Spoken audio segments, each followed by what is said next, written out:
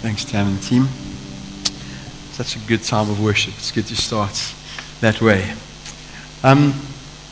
If you weren't here last week, you would have missed out on the fact that we started a new series called Patterns, and we're going to continue with that series this week, and we're going to go all the way almost to the end of March with this series. So we're excited about it, really feel like God's laid on our hearts, and this is something in the beginning of the year we feel we want to be digging into, and is on the heart of God for us as His people.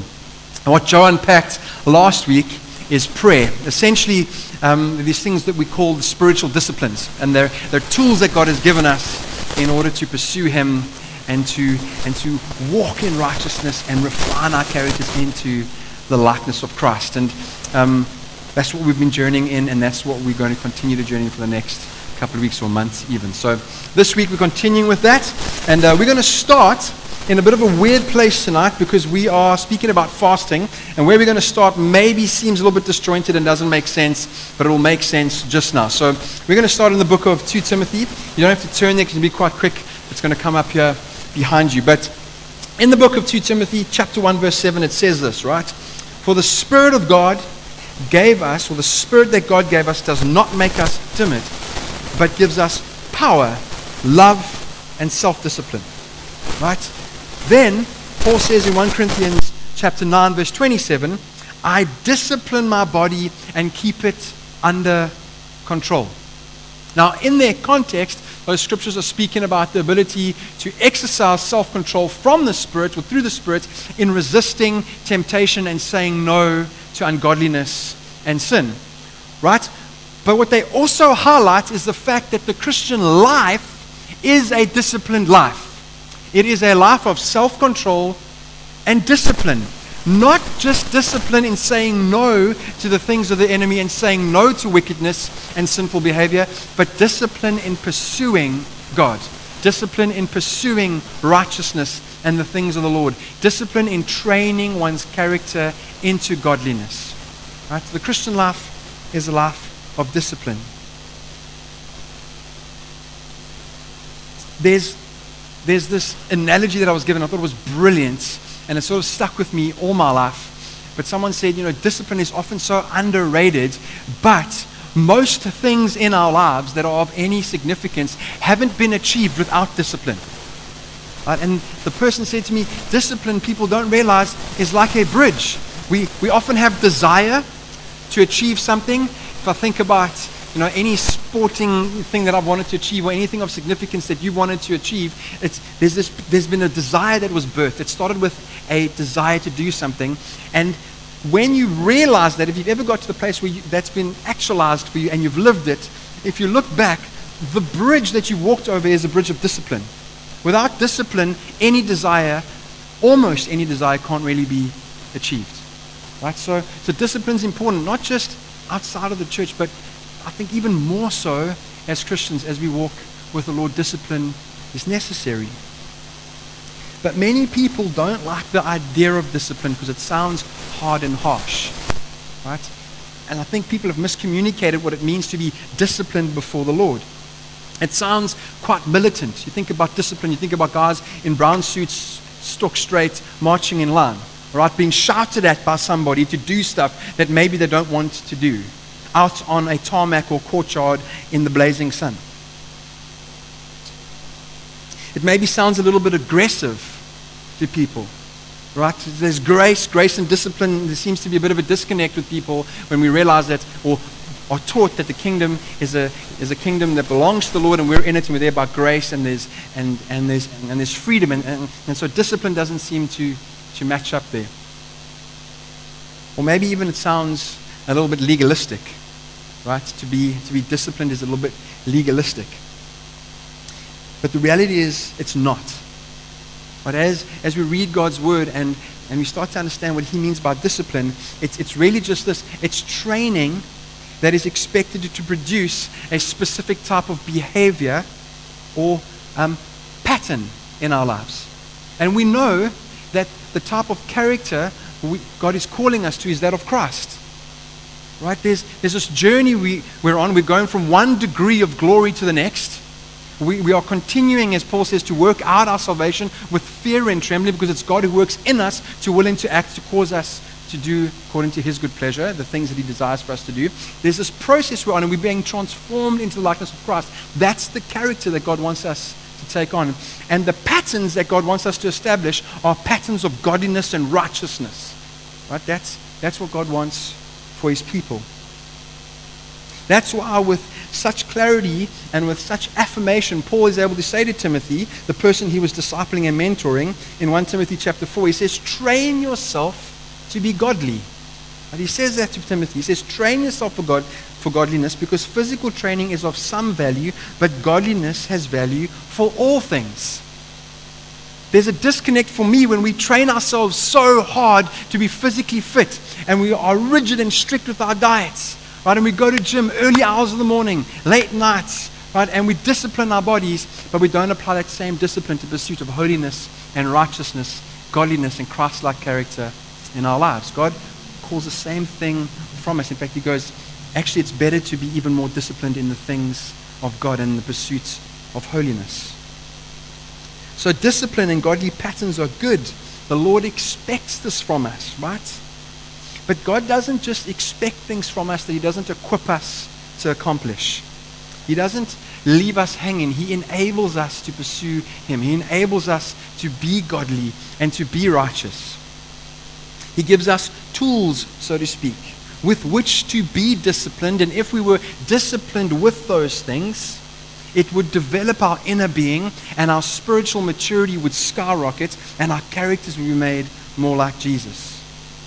And those tools are often referred to as spiritual disciplines. You see, there's a scriptural principle, this biblical principle, and whether you like it or not, every single one of us is a farmer. Okay? I come from the Eastern Cape. There's a lot of farming that happens there. There is a lot here, but it's different. Right? And so there's this culture and this lifestyle of farming. And many people maybe don't like the idea because you get your hands dirty, right? And the land smells like manure. And you've got to be up early in the morning and go to bed late at night. But every single one of us farms, right? Spiritually, it says this in Galatians chapter 6. A man reaps what he sows. Whoever sows to please their flesh, from the flesh will reap destruction. Whoever sows to please the Spirit, from the Spirit will reap eternal life. The question is not whether you're sowing. The question is, what seed are you sowing? Right? And you are sowing seed. You are a spiritual farmer. And the fruit of your seed will be later, and it will be greater. Always. You don't plant a seed and then, unless it's Jack and the Beanstalk, right? Some fictional story. But in reality, you plant and the fruit is always later and greater. And God says, you are farming. There's seed that you can take hold of, and there's good seed and bad seed, and you can plant it. Now, these patterns, these spiritual disciplines God gives us are tools with which to plant godly seeds. Seed that would take root, grow, bear fruit, and that fruit is the fruit of righteousness and godliness. So when we think about them like that, we realize that these patterns and these disciplines are actually more gifts than they are burdens. They're more of a blessing than they are a curse, right? They're more things to be run after and taken hold of than they are to be avoided because they seem a little bit, out of whack with grace and don't really fit in with my paradigm of what it means to be free in the kingdom. They're more like opportunities to experience over and over again the presence of God. And to, in a sense, brush up against his robe and be captivated with our God. That's what these things are. I don't know, but I've had moments, and the very best moments, when I've implemented these tools and I've been disciplined in these areas and developed regular patterns of using them. There have been moments where, in my pursuit of the Lord, my head has been lifted up, both physically and metaphorically, and your mouth drops open, and your heart is pounding in your chest because something about this thing that God has equipped me with that I'm doing has ushered in his presence in a way that I haven't felt before. Right? And it is refreshing and life-changing. These things are a joy. It is amazing. So just want to encourage you as we begin to unpack these things week after week to remember that these are not legalistic principles that have been set up and established so that you can impress God more or gain your salvation or gain a greater love from the Lord. These are things that God has given us to bless us and to draw us closer into His presence. And so last week, Joe looked at prayer. This week, we're looking at fasting. Right? Fasting is what we're going to be unpacking here. We're going to start off by asking these two questions, right? They're two fundamental questions that people ask when it comes to fasting. One, is fasting even biblical?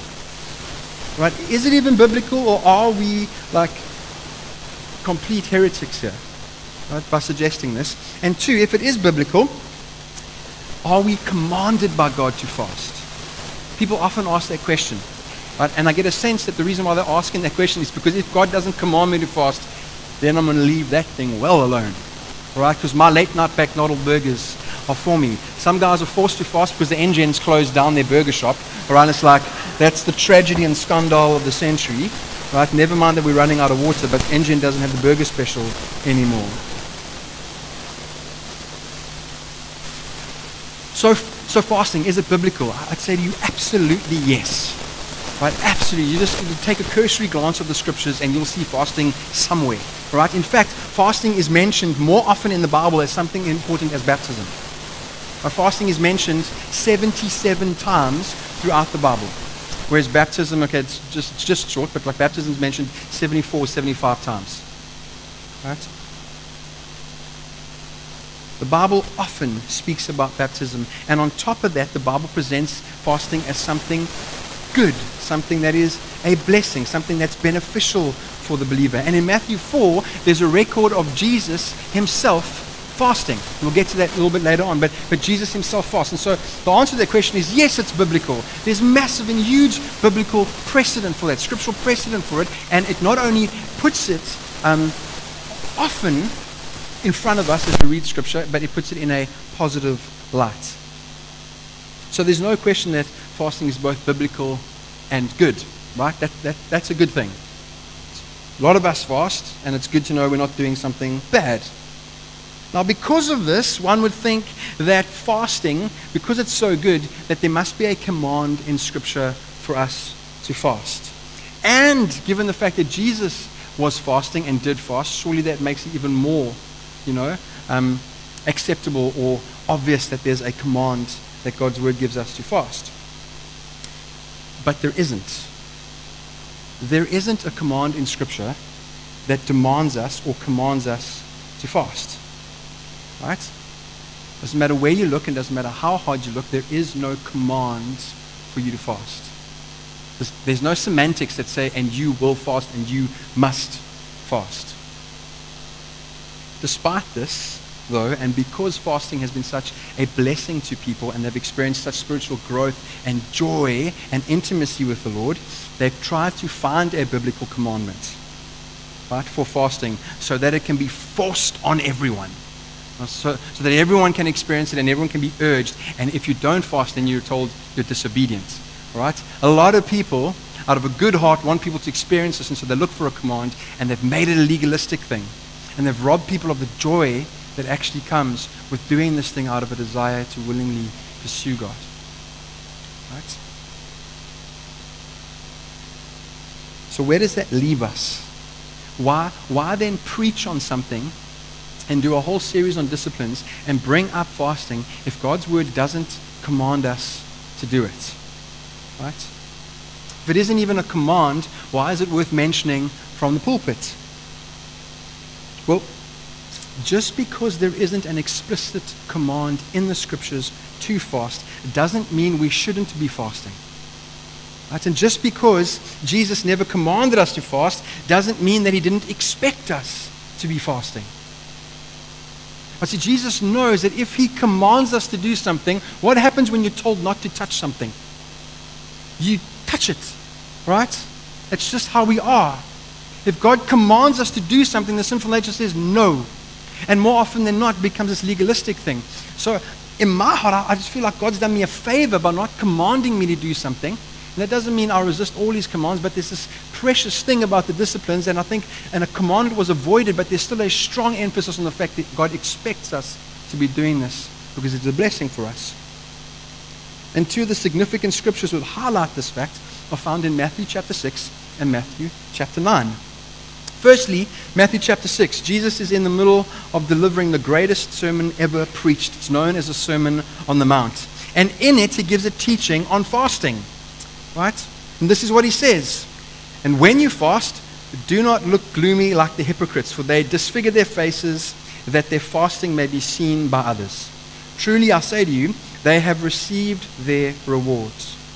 But when you fast, anoint your head and wash your face, and your fasting so that your fasting may not be seen by others, but by your Father who is in secret, and your Father who sees in secret will reward you. Now, two things very significant about what Jesus teaches here. Right? His teaching on fasting here is in direct context with him teaching on giving and prayer. He teaches on giving to the poor and giving in such a way that your right hand doesn't see what your left hand is doing, and giving out of the right motive of your heart. And then he goes into speaking about prayer and how you shouldn't pray on the top of your lung on the corner of the street like the hypocrites do, and the Pharisees do, and the men of the religious law do, so that people can see them and think that they're great. Jesus says, don't do that. This is how you should pray. Pray in your closet. Pray in secret, and your Father who hears your prayers will reward them and answer them. Right? Then he goes straight into teaching about fasting. This is straight after that. It's in that context. And so the assumption is that giving and praying and fasting are part of the devoted Christian lifestyle. We've got no more reason to exclude fasting from our lives than we do prayer and giving. Right? We've got no more reason to exclude it. The second thing is this. Jesus states twice in this passage, when you fast.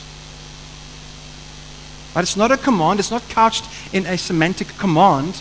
But Jesus does say, when you fast. He says this, when you fast, don't look gloomy. But when you fast, anoint your head and wash your face. See, Jesus is not destroying the idea of fasting. He's reforming it. He's going, people are fasting, but for the wrong reasons. When you fast, this is how you should fast. When you pray, this is how you should pray. When you give, this is how you should give. But somewhere along the line, prayer and giving have been elevated amongst or above fasting, as if fasting is a sideline issue that we don't really have to get into. Then in Matthew chapter 9, there's another crucial statement Jesus makes about fasting. And it comes in response to a question asked by his disciples, or asked by the disciples of John the Baptist. They're a little bit confused as to why they and the Pharisees are fasting, but the disciples of Jesus are not. Right? Listen to what their concerns are, and then pay particular attention to the answer of Jesus. Right? Here's what it says. Then the disciples of John came to him, saying, why do we and the Pharisees fast, but your disciples do not fast? And Jesus said to them, can the wedding guests mourn as long as the bridegroom is with them? The days will come when the bridegroom is taken away from them, and then they will fast. Right? So this is probably one of the most important statements in all of the New Testament about fasting and whether Jesus expects us to be fasting. There is no way around this. You can't escape the forcefulness of his words and the clarity of his words. When I'm gone, my disciples will fast. They're not fasting now because I'm with them. Some people say that time when Jesus was gone was the days between his death and his resurrection, those 3 days. But then that doesn't explain why people fast in Acts. It doesn't explain why there's record of people fasting over and over again for certain things. Way after the ascension of Jesus. We are living in that time where the bridegroom has been taken from us and he will come again to fetch his bride. We're in that time, and Jesus says in that time they will fast. Right? As children of God, we should recognize and embrace the tools that God has given us to use to cultivate Christ-like character and godliness, to grow in spiritual maturity and intimacy with the Lord. And we should long to use these gifts and these disciplines to that end. if that becomes the pattern of our lives, and if we implement patterns in our lives, we use them, instead of asking, why would I want to fast and why should I have to if I'm not commanded to fast, the question instead becomes, why would I not want to fast? Why would you not want to fast? Right? Because when you practice these disciplines, you realize that the joys and blessings of these disciplines far outweigh the challenges. So tonight we're going to look at some of the blessings and joys of fasting as well. But before we do that, I just want to cover two things. Two important things before we look at the joys and the blessings of fasting. But the first one is this, that the motive of our hearts when we fast is incredibly important. Right? The motive of our hearts is incredibly important. There's this common misconception that fasting will somehow impress God. Right? That he'll be so impressed by your fasting that he'll open the storehouses of heaven and give you anything and everything you want. In a sense, fasting is seen as this coin that we pop into the vending machine and then we push the button. Right? And if it doesn't come out, it'll get stuck, kick the vending machine. Ugh. Right? God is not our vending machine, and fasting is not a coin that we use to manipulate God with. The motives of our hearts are incredibly important when we fast. Richard Foster says this concerning this issue. To use good things to our own end is an absolute sign of false religion. God is not a vending machine. Fasting is not a coin. We don't use that to our own ends and for our own means. Fasting works on us, not on God. Fasting is not to manipulate God. Fasting is to grow us into the likeness of Christ and godliness. Secondly, and tied to this point, when we fast, it should always be with a clear biblical motive. Right? We never just fast for the sake of fasting to tick some spiritual chore box. We never just fast for the sake of fasting. There always needs to be a clear biblical motive for the reason why we fast. Otherwise, when you fast, and you get hungry, and you're hungry, and your hunger acts like an alarm clock, when that happens, you're supposed to press in and be like, oh yes, I'm praying for this thing. This is why I'm praying. And then you press in and you pray, and then you pray far more during the day when your tummy reminds you that you're hungry than you do when you're eating normally. Right? If there is no reason, your fast is pointless, because fasting in and of itself is not significant. Fasting is a means to an end. And that end, God desires for it to be biblical and ultimately glorifying to Him. So when we fast, there must be a biblical reason, and our hearts need to be pure. And this, by the way, is what distinguishes Christian fasting from any other fasting that any other people group or religion does. Because Christians are not the only ones who fast. Right? We don't have the monopoly on fasting. Muslims fast. Many other people fast. Atheists fast for physical benefits and health reasons. Lots of people fast, right? You go for a proper blood glucose or cholesterol test, they'll ask you to fast, right? There's many reasons why people fast. A Christian fast, the fast God calls us to, is one where we focus on Him and His purposes. And the ultimate goal of that fast is to achieve something that brings Him glory. Now, the blessings and joys of fasting. And I'm not going to list all of them. I'm just going to list a few. I'm just going to list some that are really significant for me. But firstly, fasting is a wonderful blessing in that it clears up our spiritual eyesight so we can see God with greater clarity. Often, we're so preoccupied with our lives and with this world and with the things that we want to get done and with the desires of the flesh, not always bad, but just the physical world and the physical realm. We're so consumed with that because it's in our face and it's obvious. It's more real to us than anything else at times, that our view of God and His glory is clouded. But what fasting does is it removes that fog by denying the flesh, by suppressing that. And Jason Humphrey said this once to me. It's almost like putting up your spiritual antenna. Right? You get up onto the roof and you've got some bad signal in the spirit because you haven't been fasting, you haven't pressed into that, the flesh is dominated, and so you've got this massive antenna or this massive digital satellite dish, and you're receiving all the stuff from this world, but somehow God seems to be fogged out. He's communicating, but we just don't see clearly enough and hear clearly enough because we're not pressing in. So fasting really exposes the flesh and its weakness, suppresses that, and clears up our sight of God. Often there are moments during a fast when God's presence is more real than it is when we're not fasting. And that's just because our ability to sense Him and hear Him is greater. His voice is heard more clearly. So much so that it becomes tastier to be with God, right, than it is to eat the food that we've been skimping on or losing out on. And then that scripture in Psalms that says, taste and see that the Lord is good, becomes more of a reality than a metaphor. Right? And you realize that to taste and see the Lord is good is a blessing. And no McDonald's burger or NGN special burger can outdo being in the presence of God. The second thing is fasting, more than any other discipline or tool, exposes the things that control us. Right? This may not sound like a blessing or a joy because we're secret, private people. We don't want stuff to come out.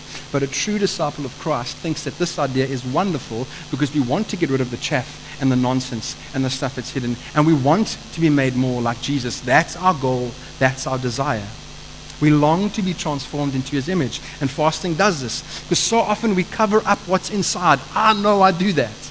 I sweep stuff under the carpet with food and other things. But with fasting, the cover's removed and the issues in our hearts are exposed. If there's pride there, it will surface. If there's anger there, it will surface. If there's bitterness there, it will surface. If there's jealousy there or strife, it will surface. If there's fear there, it will surface during fasting. And so often, tried to fast, and then I get angry. You're hangry, right? Angry because you're hungry. And we justify it and we go, the only reason why you're angry is because your blood sugar levels have dropped and you're in this place, in this state. And, we justify it and we go, oh, yeah, let me just get some food because I don't want to be an angry person during the day. I want to fast and be a nice person.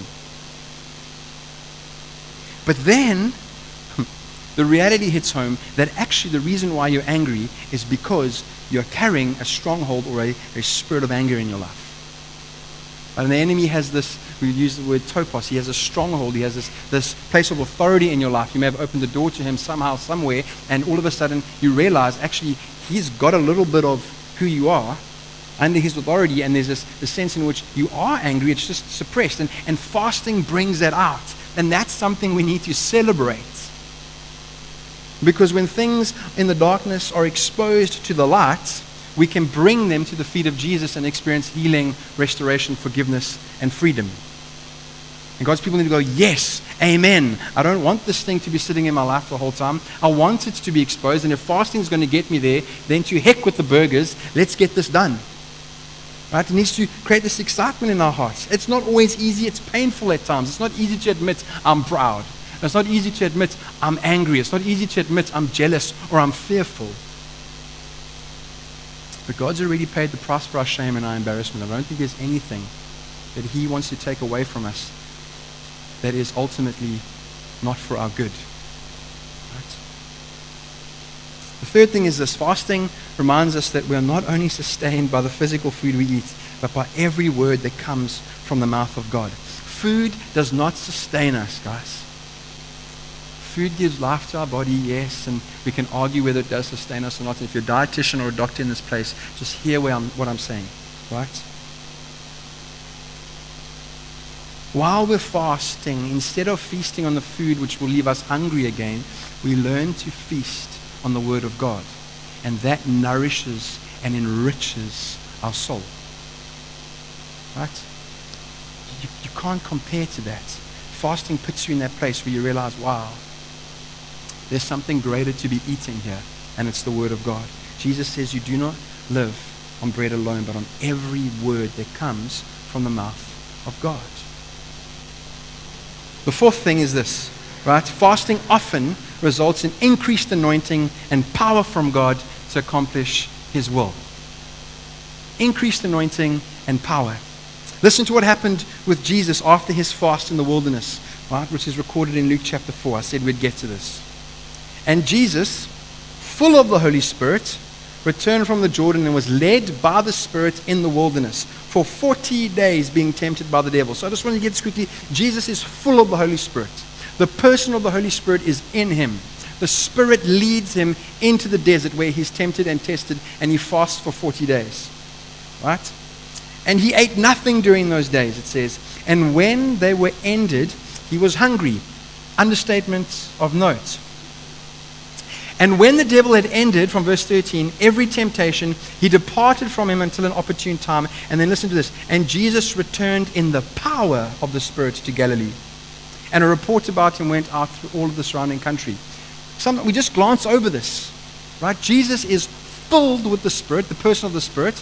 The Spirit leads him into the desert.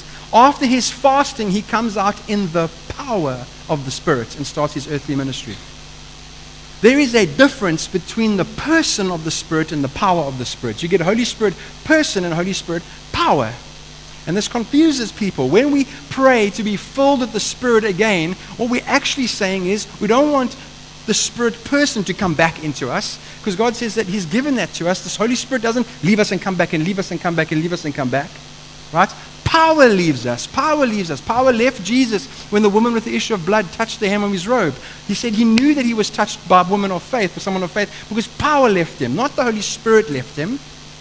And so there's this place where fasting somehow opens up the spiritual realm to us in a way that hasn't been opened up before, and God endows us with power for His glory. Right? So Jesus is filled with the person of the Spirit, and so are we. But fasting sometimes unlocks the power of the Spirit. There's Holy Spirit power. And it's through that power that the dead are raised, the lame walk, the blind see, the deaf hear, the mute speak. Chains fall off. People are led to Jesus, because as we speak, there's power and people are enchanted and captivated with Jesus. You know, it's not going to come up as a point. I'm not going to unpack all of these. But fasting increases our effectiveness in intercessory prayer. Why? Because it increases our spiritual sensitivity and discernment. It increases our spiritual concentration. And it increases our ability to make godly decisions in our lives, because our focus is on the voice of the Lord. Right? The point of this is this. Fasting is a tool, involves action in the physical, but the growth happens in the spiritual. Fasting with biblical motives to bring glory to God is about spiritual breakthrough and growth that will never happen any other way. It's a gift that God has given us. It's a blessing, and it should become part of the regular patterns of our lives. Right? It should be seen for what it is, a blessing. We want to end with this tonight. Most people go, Roland, I get this. I hear this, but I'm just scared because I've messed up so much. It's just so difficult. And that's because most of us are overachievers, and you read that scripture where Jesus says, and you'll do this and more than what I've done, and so you try to do a 41-day fast. Right? Or you try to do an absolute fast. No water, no food, and you end up like a prune in hospital on the drip. And you go, where was God in this? Right? When we make something legalistic and we get pedantic about the particulars, we end up in trouble. God is more concerned about your heart and the attempt to be obedient to Him than He is anything else. Right? And so there are certain ways that you can start with this and engage in this that gently and gingerly and tenderly leads you into a place where you can develop this as a robust pattern in your life. Right? One of those ways is by fasting one meal a day. You don't have to start off with fasting 40 days. Just one meal. Just skip breakfast and be God. Instead of eating breakfast this morning, I am going to spend time in prayer with you. And it doesn't matter whether I took 15 minutes to eat breakfast. There's 15 minutes that I could have been in prayer with you, and that's why this fast is going to be a good one. Fast lunch, fast supper. It doesn't matter. Start off with one meal. Right? Or maybe only eat one meal if you're like really feeling brave. Start off that way. I'm going to fast 2 meals and just eat one. Right? So I'll eat my breakfast, and then I'll fast lunch and supper. And in those times, be with the Lord. You can start off with something called the Daniel. I heard something really funny. Who's heard of the Daniel fast? Right? Who were the first beings to do the Daniel fast? And everyone's like, oh, it wasn't beings, it was one person, Daniel. I'm like, no, it was the lions. Right? On that day, they were having a Daniel fast. I thought that was funny. Anyway, You can start off with the Daniel fast. If you don't know what that is, and also this, people get really legalistic with this. Daniel essentially was offered meat that was served on an altar to some wicked, weird gods. And King Nebuchadnezzar said that all his servants must eat it. And Daniel says to the guy looking after him, look, just don't give that to me. Give me fruits and vegetables and nuts and all that sort of stuff.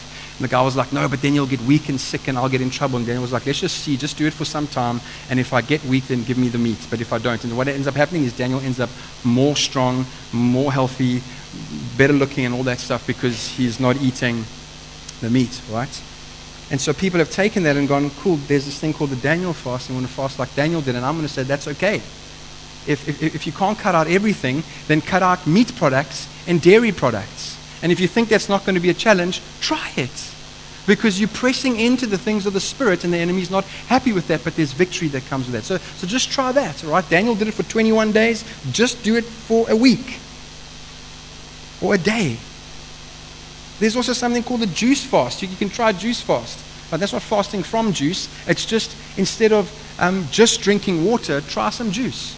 Have some apple juice. Have some orange juice. Right? That will give you energy for the day. You don't have to rob yourself of all food and drink water.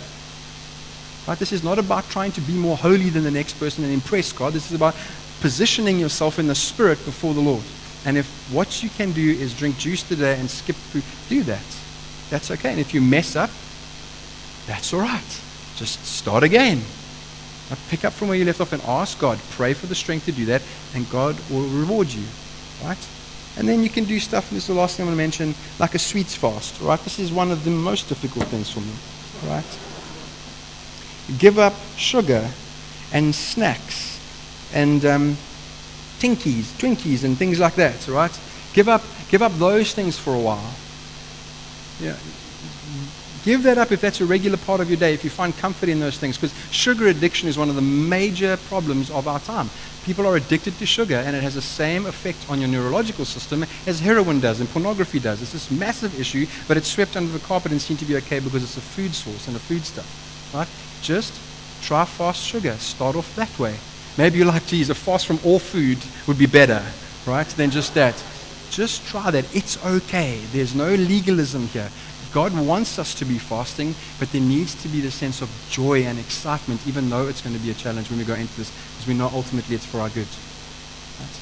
That's what I want to encourage you with, and that's what I want to leave you with. And I want to go into time where I just pray for us and ask God just for the strength and the spiritual vitality and this desire to fast, and that it wouldn't become legalistic. It wouldn't become this heavy thing, but this freeing, joyful thing. Right? I'm going to ask the team if you can come up. We're going to sing one more song together as we close. So if you're in that place and you're going, wow, God, yeah, this is really exciting. I really feel you speaking to me, and I want to commit. Even if it's once every 2 weeks, I'm going to fast. Right? I want to encourage you. Although it says don't make it known to anybody, maybe get a buddy with you, a prayer partner, and be like, let's fast together. Let's hold each other accountable. Right? You don't have to, but maybe that would help you to start this thing. You can start this pattern and this discipline in your life. Do that. But if that is the desire of your heart, I want to pray for you. And you know whether this is something that God's been stirring up in your heart or not. I want to pray for freedom for you. I want to pray for a release from condemnation, from maybe where you've not followed through with it in the past. I want to pray that God would energize you to be obedient to Him in this thing, because this pattern of fasting is a beautiful one, which will bring freedom and release like you've never experienced before. So let's pray. Father, I just want to thank you for your word. God, I want to thank you that you call us to good things and you equip us in the Spirit with tools that will help us to experience those things, will help us to become Christ-like, will help us to grow in maturity, and God, to ultimately bring you glory. And I pray for your people here tonight, and anybody who has this desire in their hearts to fast for the glory of your name and to become more spiritual in our makeup than we are physical. Lord, won't you give them the strength and the willingness and the fuss bait through the Spirit to do that. And God, as they begin to see reward after reward and victory after victory, may it lift their eyes ever more towards you. May it encourage them ever more. May their faith increase. May they be, Lord, just anointed with power and authority to minister to people and to bring what you've given them to bring for the kingdom. May we be a community who fasts regularly for the glory of God. who are not condemned, who are not carrying guilt and shame and a sense of defeat, but who are victorious, knowing that you're a God who sees our hearts and is impressed with the attitude of our hearts more than our actions. God, I pray for that. Release people from guilt and fear and shame where they've maybe not followed through. And I pray, God, that you would bring a renewed sense of rejuvenation in the Spirit, and excitement in the Spirit, and energy in the Spirit for the glory of the name of Jesus. Amen.